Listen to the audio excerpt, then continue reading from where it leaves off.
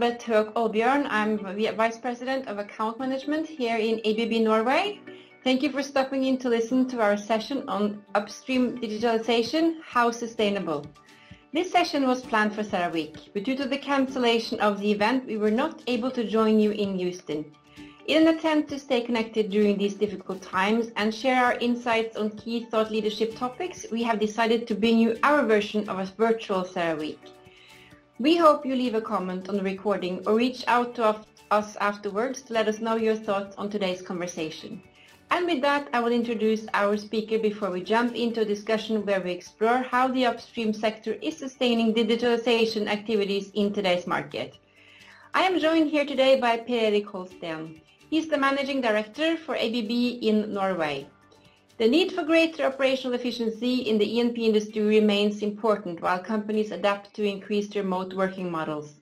The challenges of abundant energy supply and global GHG reduction targets continue to impact how operators plan for the future while ensuring business continuity.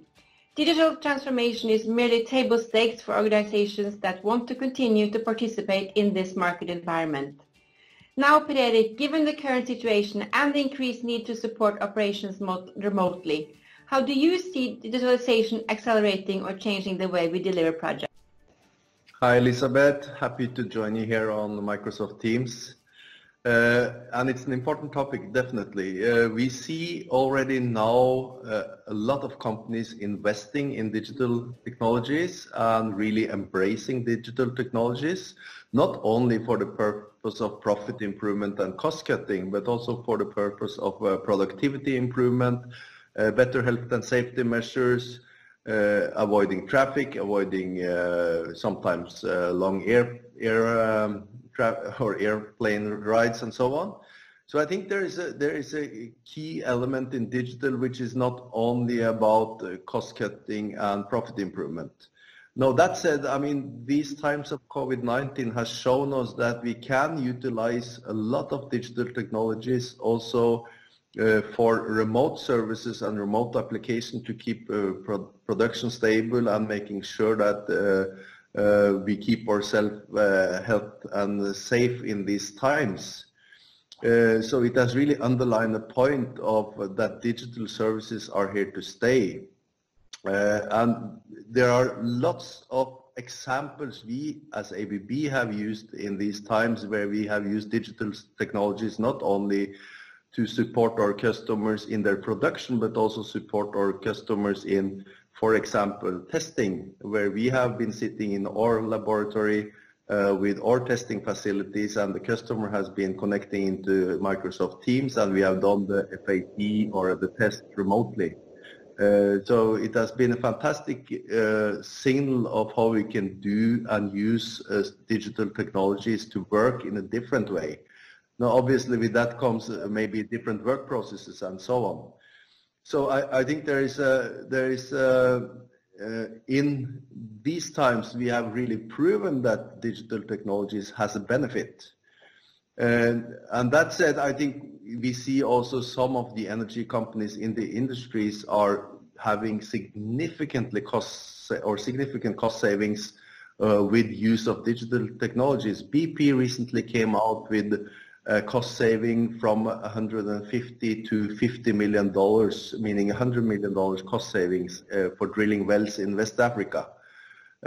So by using digital technology. So you have those examples as well where you have profit earnings creeping upwards because of using digital technologies. You have better and stable production, you have better productivity at sites and plants, and you have the remote operation where you can provide support and technical expertise support from remote without flying service engineers into site, which may take 12 hours, right? So these type of things are here to stay. I'm 100% convinced about that. And now it's really how do we actually make the journey more important to our customers and to the industry itself, so the journey can really take advantage of this new era of digital technologies. So will companies achieve greater efficiency and digitalization through culture or technology? Well, I think it's a mix. I think if you look at the culture itself, obviously the work processes and the digital ecosystem has to be built in order to provide the benefits.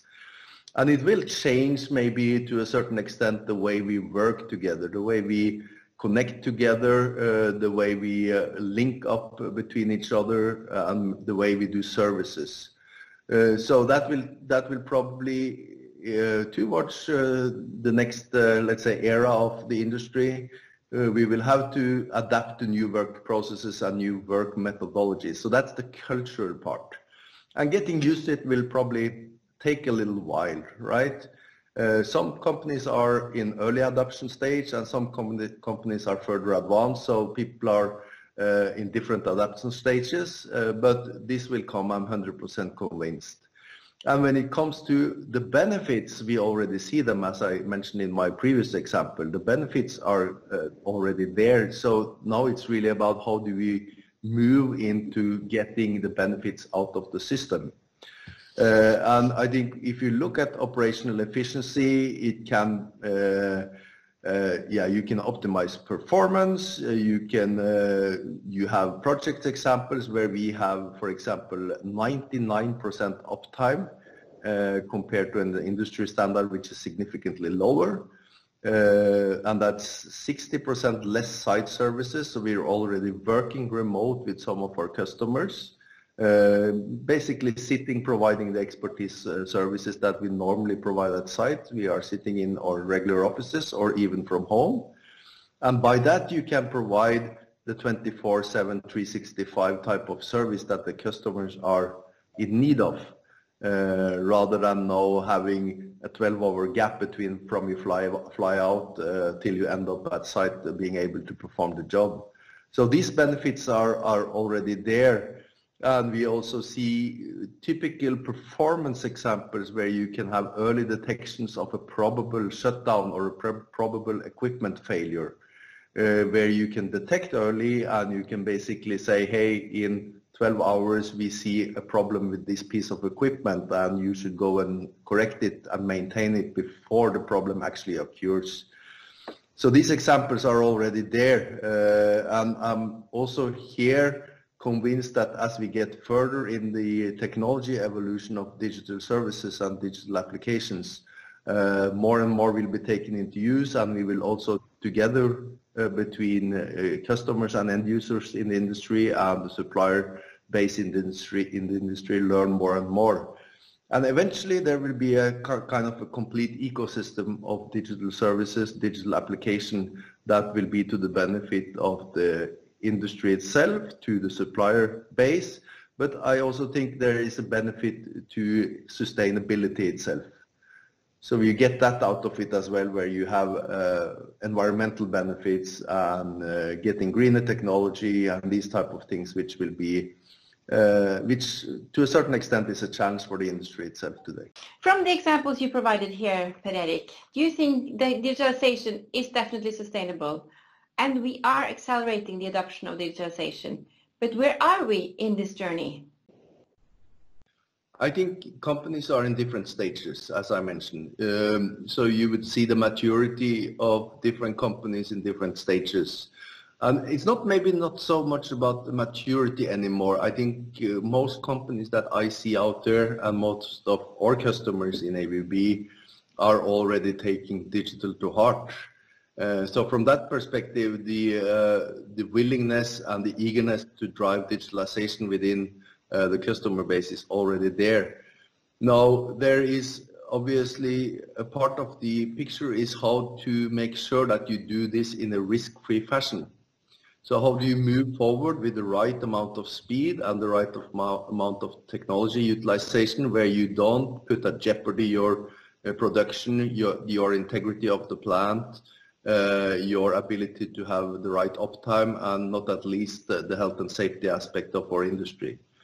So that will determine a little bit how fast you can go and how willing our customers are moving forward. Now that said, I mean, there is already far advanced customers, and there are less advanced customers. And we're talking about the journey, what we have called in ABB towards autonomous, right? And we call it towards autonomous because we don't think it's really a one-step or a two-step process. It's really a journey where we have to work together as an industry to provide the best practices and best solutions to solve the industry's problems.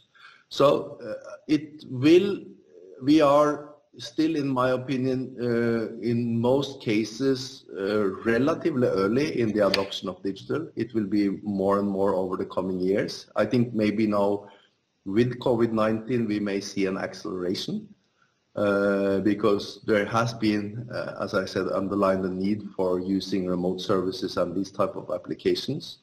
And we already have proof cases and examples where we see the benefits coming out. So those will spread rather quickly. And then when it coming to the more advanced stuff, meaning a full autonomous type of operation, it will take longer time. And we will probably see the less risk-based part of the industry adapting earlier than the other parts of the industries. So still some years to go, but what we see is that our customers are extremely curious, interested, and willing to work together with us as a company, making sure that they take out whatever benefits that can be taken out of the digitalization. So is there a best practice to build digital capabilities and make it sustainable? Yeah, I think there is one best practice which I can recommend to all, and that is basically to get started. Meaning you have to start to adapt something, even if it's relatively small, start with something so you get up to speed and start to build your ecosystem. Setting up the backbone for having the right capacity of data streaming, having the right capacity of data crushing and data analysis, and making sure that you have that up and running, and then start with something which is meaningful to you as a business. And then eventually, as a part of that process, you have to rethink your work processes and your procedures, and making sure that you get more virtualized in your operations and in your operational procedures. We have seen very good examples of saving lots of engineering hours. We have seen good examples of early production, meaning that you have a planned production 40 days later. Now we're seeing that the production is starting up 40 days earlier. We have seen great examples of very high uptime on our plants. We have seen great examples of less manual interventions, so that meaning that you automate the interventions rather than pushing the buttons and typing the keyboard, but it's all automated, so it goes more smoothly and it's quicker and it's faster, and you reap the benefits out of that. And then I think based on that, you start to build your experience. So you start with something that is meaningful, then you start to measure the output of those applications or those processes that you're implementing, and start to see, does it really give us the benefits that we have calculated, and then basically you build from there. So if I would recommend something, just start. And if you prefer to start with us as ABB, that's obviously what we would like as well. So we are here to support you and make sure that we help our customers and the industry in general. All right, so thank you, Per-Erik, for sharing your thoughts and insights. As we continue to navigate through these challenging times, it is increasingly important to keep an open dialogue and learn from others in our industry.